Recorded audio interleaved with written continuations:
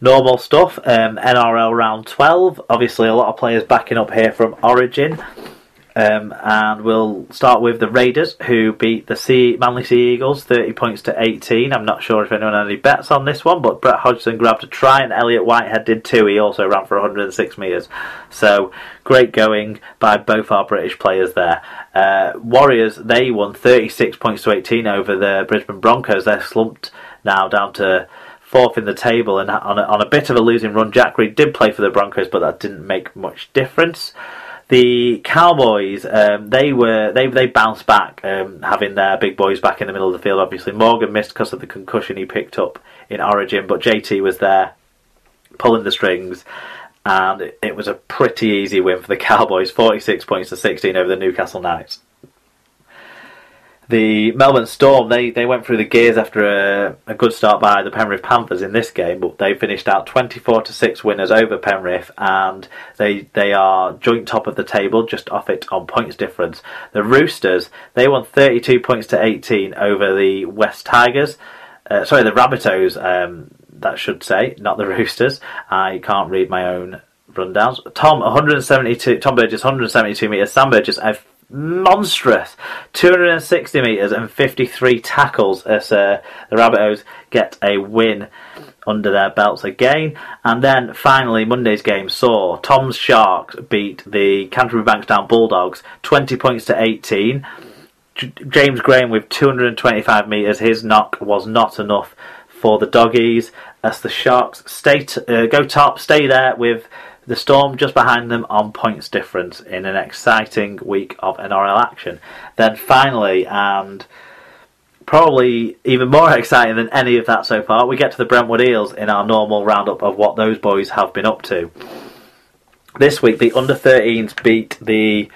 God, there's going to be some pronunciation issues here, but the Rutlish Raiders, 34 points to 16 to stay top of their league. The under-15s recorded a 24 points to 0 victory over the Southend Spartans, so age groups do well. Open age, not so great, unfortunately. They lost to Hemel Hempstead in the league, 58 points to 24. But Aaron, are in at the Brentwood Eels over there. He travelled over to France with his under-14s team to play in a French Rugby League Federation organised under-15s rugby league tournament on the outskirts of Paris. The Oxford Cavaliers also entered a team in that tournament. That's great to hear. First up, the Eels played a strong Catalan A team. A physical encounter saw the Dragons lead by 2 tries at half-time. The Eels piled on the pressure in the second half, going close to unlocking their defence on several occasions. Then, in the final minute, Catalan kicked a penalty to put the game out of reach. It did finally end Catalan's side 12, Brentwood Eels 0. Then the Eels played against a Paris representative team. Another big, powerful side. Incredible defence from the Eels turned the game into a real arm wrestle with chances for both sides. Then in the final minutes, Paris found a gap, sliding over the stripe to score. Paris Origin team 4, Brentwood Eels 0. This placed the Eels in the bronze final against another team that had travelled up from Perpignan, Saint Estève, who during the tournament had suffered a few injuries, but Carl had kindly lent them their 4 best players for this plate final. When the Catalan stand off with the beard and tattoos dotted down to open the scoring, Aaron said he feared the worst, but then the Eels clicked into gear, playing their best rugby of the day, and then there was tries from Wiseman, Chapman, Smith and Davies. The boys secured a fantastic victory and some silverware in the process. Oxford made it to the silver final, where they lost to the Paris Origin team that had narrowly defeated the Eels. The final score in that one was Paris 26, the Cavaliers 10. In the final, it was Catalan A against Catalan B in the gold final. It saw the Catalan A team win the tournament. What Aaron summed up was, all in all, an amazing 4-day tour to France. Playing against lads a year older from Perpignan, the heartlands of French Rugby League, was a great challenge and an experience the players will never forget. We will be putting some pictures up on our Facebook that Aaron provided us from the weekend, and you know, what they're getting up to down there in Brentwood with the tournaments they seem to be getting involved in is really great to see. And, you know, great work from the boys winning that final game after a couple of tough outings. And obviously, really good to see Oxford getting over there too. And Aaron had some great things to say about how the whole event was organised and run by the French Federation. So hats off to everyone involved, as it seems to be a weekly occurrence with what's going on down in Brentwood. So brilliant. Now I will move on to predictions and previews with Tom on board again.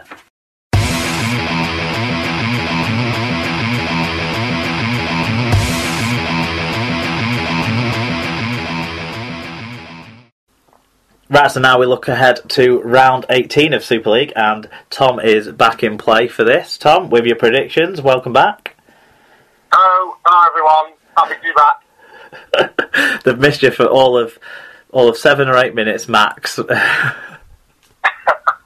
it seems like so much longer. It really does. Okay, Tom. So we're going to start with Castleford versus Widnes this week. What say you? Oh, this is probably, looking down the list of fixtures, one of the easier ones to predict. I just don't see Widnes being able to go to the Mendoza Jungle and get a result here. Castleford, although they've had some scratchy form kind of recently, the way that they played away at Huddersfield and the quality they've got across the board just tells me that they're going to be too strong for Widnes. I'd go for Castleford by about 16 on this one. I'm going to say 32-16 in favour of the 4. Okay, that's pretty close to what I've gone actually as well. I've gone 28-14, but I think this can range from anything from a 2-score win to a 5-score win for Castleford if they get it right. Because Widnes, they're just not executing enough in every facet of the game at the moment from what I've seen from them. Possibly their only saving grace in this one is Castleford's front row isn't in peak health at the moment, but they get Lon Patrick back in this one that they missed last week, and even if the front row isn't firing, the second row will cause some trouble to everyone. 28-14 my score. Next up, it's Hull Kingston Rovers versus Wigan Warriors. Tom, what say you on this one? Well, look, when you emailed me through the rundown on Sunday night, I was tempted to go with a KR win. I do think it's going to be a close game. I don't think it's going to be a big result for Wigan, but I'm going to tip Wigan by 6 points. I'm going to go 24-18. I think KR will be imbued with a new confidence after the result that they had last week against Wakefield. I think Wigan are kind of on shaky ground morale-wise, and I think that will serve to bring these two teams together in terms of scoreline. But I'm going to go for Wigan. I need to start throwing some curveballs to try and catch you up a little bit, but I can't throw a curveball on this one. I'm going to go Wigan by 6, 24-18. Yeah, I mean, you're saying some sensible things there. I'm going to go 30 points to 20 in favour of Wigan. I think the problem for Hull KR in this one is whilst they've got some key players back and they showed a bit of attacking flair against Wakefield, with all due respect to Wakefield, the Wigan defence is a sort of different animal. And whilst, yeah, you question some issues inside the club at Wigan, I'm not sure how much it'll affect the actual team that's out on the field come Friday night. So 30 points to 20 in favour of my boys. I won't be making the long trip over for this one. It's the wife's birthday weekend coming up, so I don't think. Really? I don't think this is the sort of thing that normally we would talk about on the show. Have you got any plans? Well, we're going to watch Wuthering Heights at Lytham Hall, so that should be a joy. And we're going out for a yeah, it will be good. We're going for a family meal as well. So yeah, plenty going on. But I don't think I'd get away with not rocking up back home till probably 1ish on the on Saturday morning, Friday night, Saturday morning. So I'm having to give this one a miss this time around. Moving on to Leeds versus Salford. This for me was probably the second toughest to pick of the round, just because I think Leeds are ready to be a bit tougher. I think so. Well, they were tougher against Catalan markedly than they were the week before against Warrington, and they're at home again for a second week in a row. So you'd think there's going to be, I don't know, something settled there. I suppose depending on whether Galloway's available and if anyone comes back for them, they do have a decimated squad, but. Also on that side of things, Salford are possibly going to be missing Dobson, who left the game injured against Wigan, and so that means there's players missing both ways. There was also O'Brien was missing last week, and that young kid Williams came in and played a little bit of the game at fullback, but not a lot of the game at fullback. He went back off once Junior Sau was fit again to return to the pitch. But there's some interesting questions there. Evalds, of course, will return for Salford, and I think that's kind of why I'm edging just for a Salford win, 26-22. What about you, Tom? Do you know what? I thought you were going to go Leeds. I was teasing. That was going to be my opportunity to throw a curveball and try and claw some points back up on you. I mean, I'm almost inclined, now that I've heard you talk such a good game and say all the things I was about to say, to go for a Leeds win just to kind of give myself the option to pull the points back. But honestly, I can't bring myself to pick against Salford in this one. As strange as that is, for everything you've just at least disseminated, the things are going from back to works with Leeds this week, with Zach Hardace's transfer request and everything like that. It does nothing for team harmony. I'm going to go for Salford. Salford, 26-20 in favour of the Red Devils for every reason you just gave, Mark. As much as I want the big league to try and kind of claw some ground back on you, I just don't see it. I think Salford, I agree with you. And I also pick Salford for this one in sort of a hope that they get into the top 8, and it's sort of another Northwest team in the top 8 potentially. We'll see. Okay. Oh, I think absolutely no thinking about the general flight of Salford. I think it'll be Leeds. Yeah, I think it's a fair way to look at it, isn't it, with the way Leeds are at the moment. Okay, Warrington against Hull FC, the top 2, the big clash. It's been moved to Sky, this game, and everyone will want to be watching this one. I'm so excited for this game. If you saw my piece of paper, Tom, I've written the score over on top of itself about 4 times, and I've gone from Hull winning to a draw to Warrington winning, and then a different score draw, and I finally settled on 27-26 in favour of Warrington, because I looked at the draw possibility that I'd written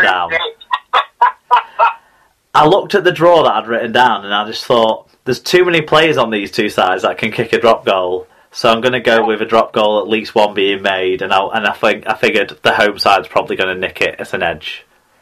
I made some notes on these when you sent me the email through last night, and underneath it I've got Warrington 31, Hull FC 30, so we've virtually gone the same way on that as well. I just think home advantage edges it slightly. I think maybe Warrington's cards are slightly more game-breaky than Hull FC's, but that's really it. I struggle to separate the starting packs.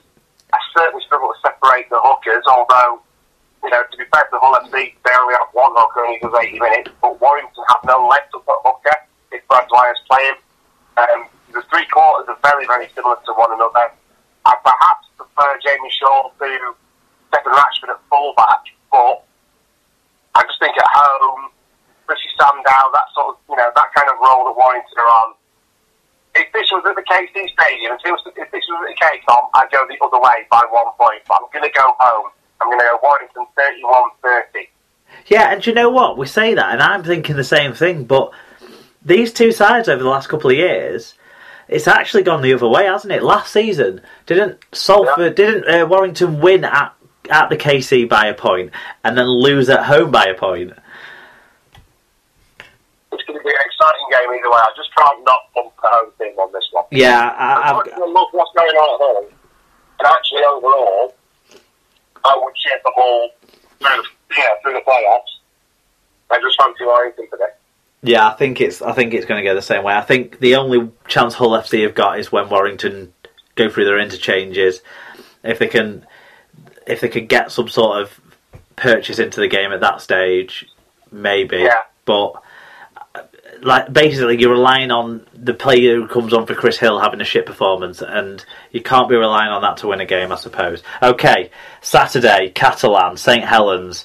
What do you reckon? 36.8 in favour of the Catalan Dragons. It's not even a thing. This was the easiest game of the week to tip for me. Catalan have all of the history of that side than St Helens this year. Not necessarily on paper, but certainly in the way that they're sent out to execute their game plans.